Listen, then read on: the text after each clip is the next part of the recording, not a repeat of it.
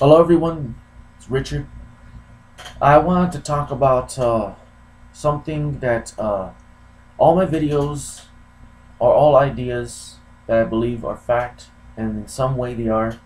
You look and search for them on YouTube, you put everything together, and it all has a meaning. It all has a point, a conclusion, a continuation of truth. I want to put a video on that would culminate and combine everything that I feel and think of our life, and it may not include every aspect, but it's enough meat to it to describe to you, to kind of let you know what life, the meaning of life is, and what life needs to be. And in the world that we live in a world where individuals are trying to we live in a world of falseness. Everything is false, everything is misleading, everything is fake. A lot of things are fake. A lot of individuals, corporations, food, here in America especially, food, politics, government, there's a lot of misleading, unhealthy misleading, leading people, individuals, trying to project their own individual idealisms, their own individual ideas of how the world should be, and trying to project and force on society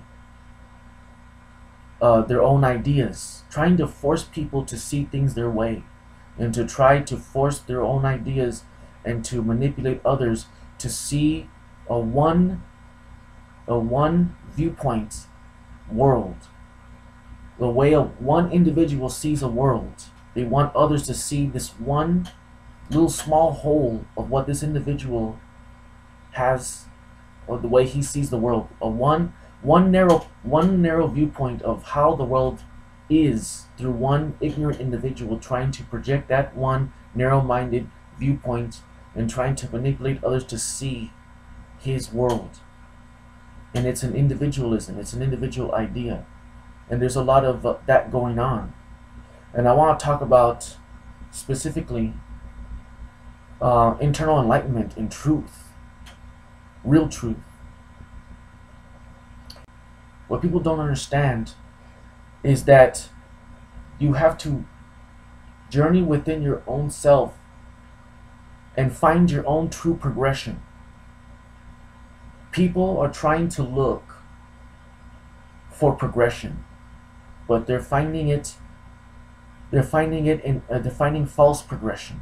They're trying to find meaning in their lives, their own individual lives, and trying to look for other ways to connect to find some sense of progression and something to connect to have a sense of progression in their own individual lives, separate from that other progression. Trying to connect with things, which is not wrong, but specifically in the homosexual rights,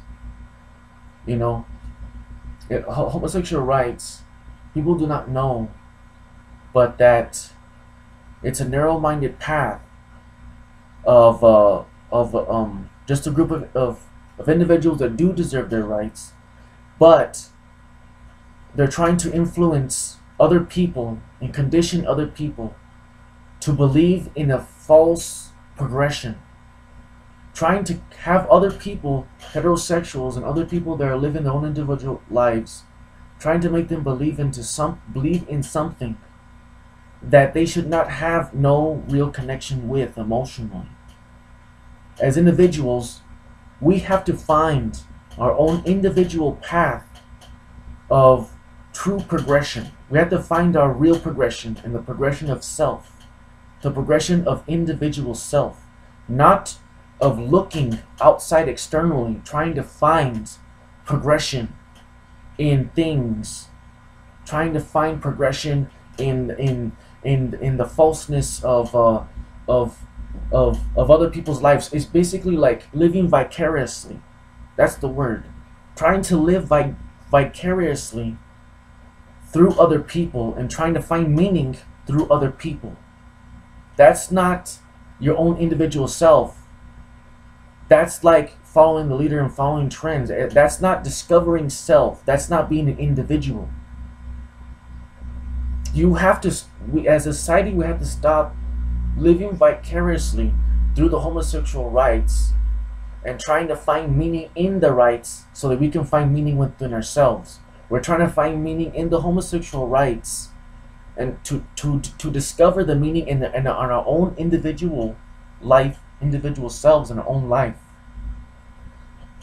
We have, what we're doing is we're living vicariously through the homosexual rights, trying to project ourselves onto them and trying to live in their shoes and trying to think, well, you know what, we need to fight for them because that gives me meaning. That gives me meaning to help fight this fight with them. But the real meaning is finding the progression in your own individual self, not by letting society, specifically in America, I'm talking about America.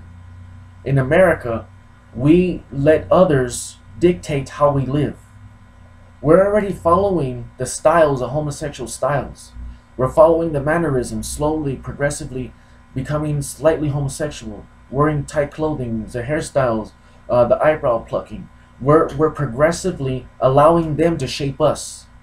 We're allowing, our society has completely buckled and allowing this individual idea, this separate thing to influence our individuality and our own self-progression. That's why I talk about telekinesis. Telekinesis is about many things. It's about self-discovery, truth, awakening the pineal gland, awakening the third eye, discovering self, connecting with the universe, connecting with something more greater and possibly equal to you, so that you will not have to think about the pettiness and the selfishness of the materialistic flesh of the reality.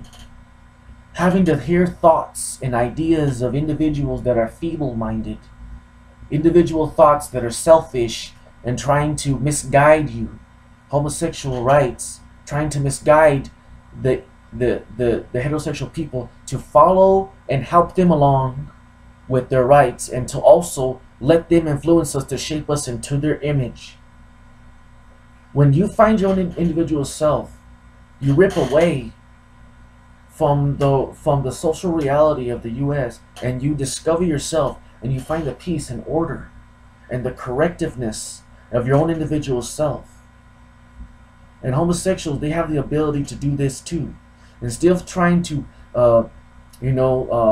do tricks, pull tricks, trying to pull strings to kind of push the images of homosexual, sexuality and education of homosexuality and the movies and video games and all this other bull stuff.